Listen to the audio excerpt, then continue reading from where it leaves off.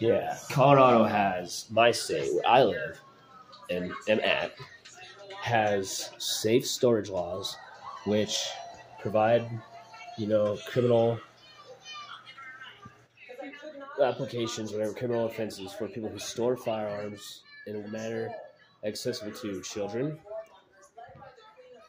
or people who are not supposed to have firearms, which I don't think is a bad law. That prevents somebody from providing weapons to criminals with the loophole of being like, whoops, they stole them without consequence.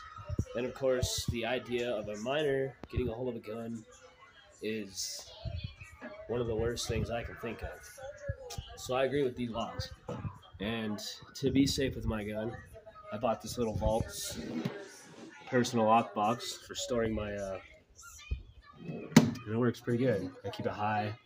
And it is, wouldn't last forever, but I'd keep a kid from getting it if I was not paying attention.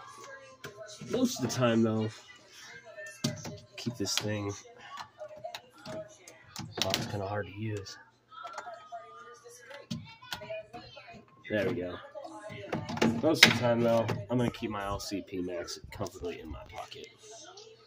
But the point of this video is I am aware, I agree with, and I'm doing my part to adhere to Colorado's safe storage laws. And everybody should obey their local laws and gun law, common sense, most importantly. Gun safety, baby.